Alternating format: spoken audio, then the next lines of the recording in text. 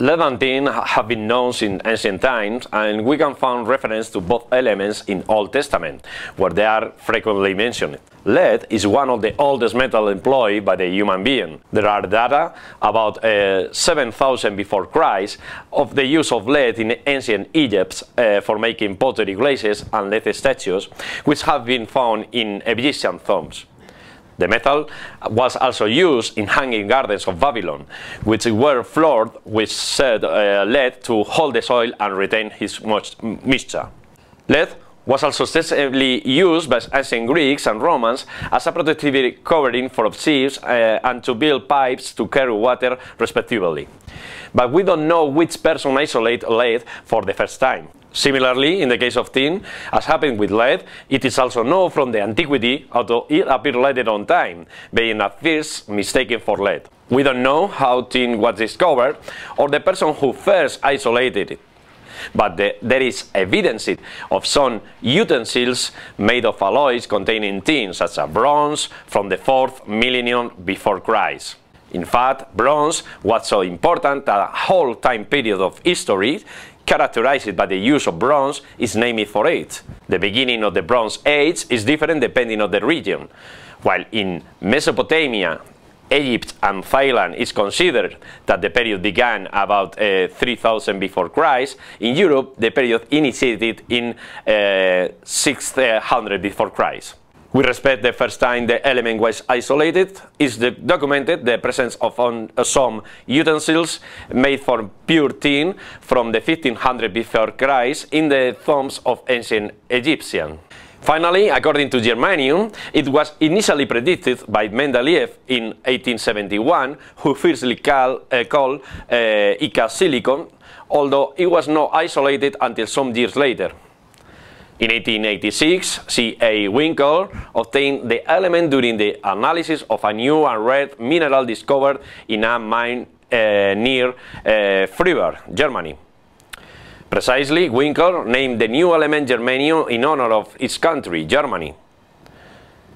Germanium, tin and lead are relatively rare elements, and while tin and lead are extracted from the ores, germanium is mainly sourced nowadays from zinc ores.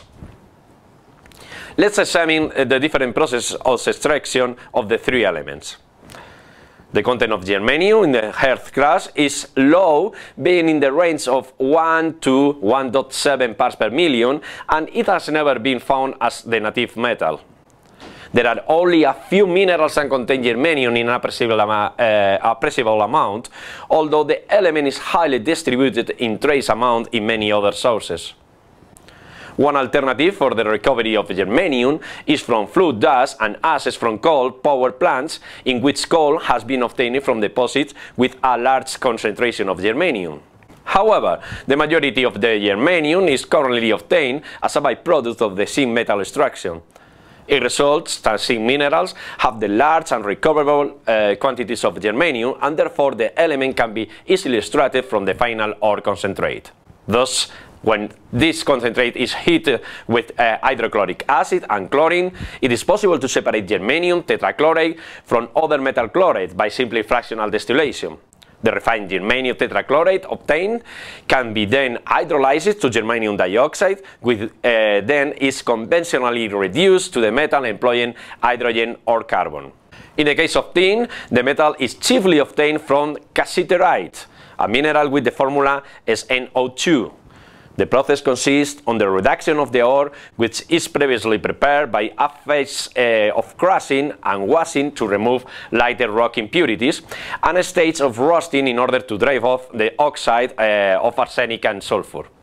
The enriched ore is then reduced with coke to about 1200 Celsius degrees in a reverberatory or blast furnace. Due to the fact the temperature of the process is quite higher than the melting temperature of the metallic tin, the metal is collected from the bottom of the furnace as a molten metal, which is not pure, but it contains some impurities such as iron, lead, sulfur or arsenic. Therefore, the metal is then purified by different methods and finally electrolytically refined. Finally, lead is by far the most abundant of the three elements, and it is present in several mineral ores, although the only commercially important is galena, which essentially consists on lead sulfide, PBS. The process of extraction involves a first stage of crushing and grounding the mineral.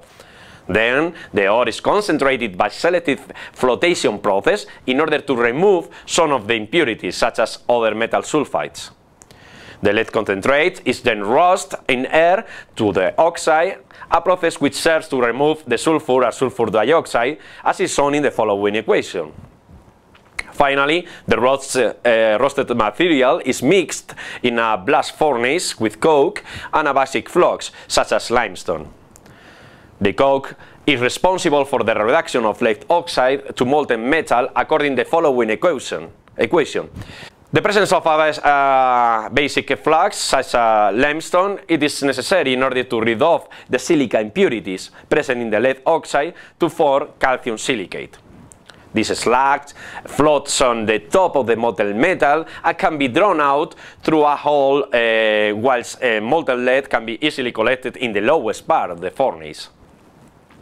The lead obtained is called crude or bullion lead because it contains different undesirable impurities such as copper, silver, gold, zinc, tin, arsenic, and antimony, and they should be removed.